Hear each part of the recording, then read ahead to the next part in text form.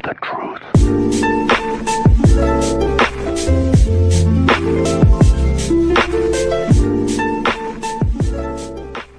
Final 4 minutes, you had 12 points. Can you kind of take us through that stretch, just what your mindset was, just given everything going on again?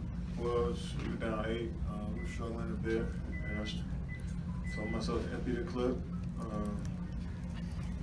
We got some good shots.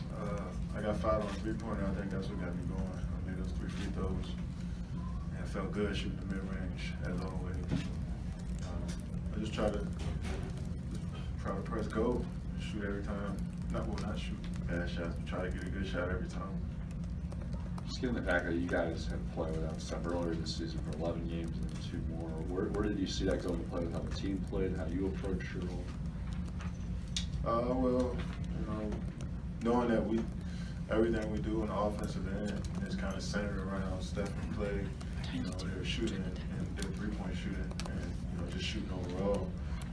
So without Steph, we missed a lot on the offensive side of the ball. So just tried to be aggressive. Like you said, we played without Steph early on, and we seen we had plenty of games just like that where we struggled to get the flow that we normally have because obviously Steph is so good at moving off the basketball, and screening, and playing in a pick and roll. So I thought Quinn did a good job of playing hard, playing defense, and spacing the floor for us, getting us in, playing with pace, and we just tried to make up for not having Steph, D. West, Andre. I think guys stepped up.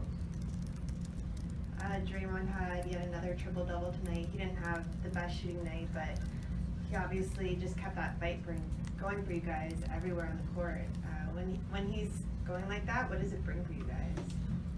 Well, when he's just, Draymond really doesn't care about shooting the basketball. And for him, he was active all game. I think when Coach switched our coverage up on Aldridge, they were getting a lot of layups off the double team. Once they switched it up, Draymond fought him every time, made him shoot a tough shot, made him, pass the ball out for a pick and roll. So, injury is kind of always a worry, especially,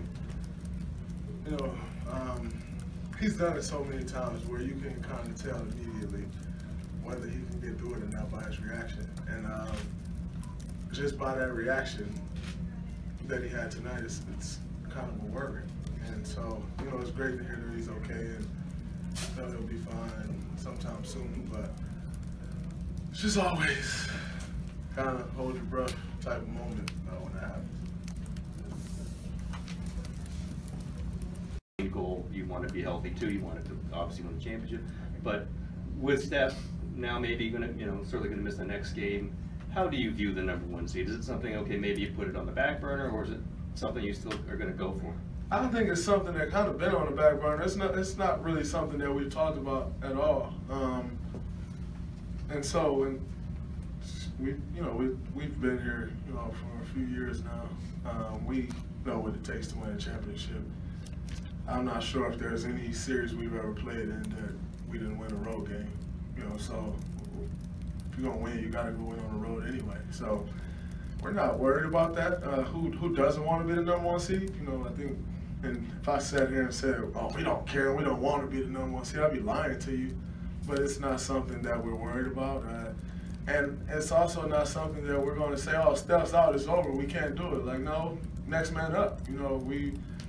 We've won games without Steph, we won games without myself, we won games without Kevin, and possibly Clay. I'm not sure. Clay hardly ever misses a game. So next guy up, and Quinn was really good for us tonight. A couple of those shots fall, and I think a lot more people was talking about him. But the way he played, he was solid. He defended well for us, and so he's going to get opportunity. Sean obviously is going to be who he is for us, and the other guys just got to step up. Nick Young stepped up tonight, so that's always been our mentality. And we're not going to say, "Oh, Steph's out, we can't do it." Like, no, we still win games. Second and third quarter.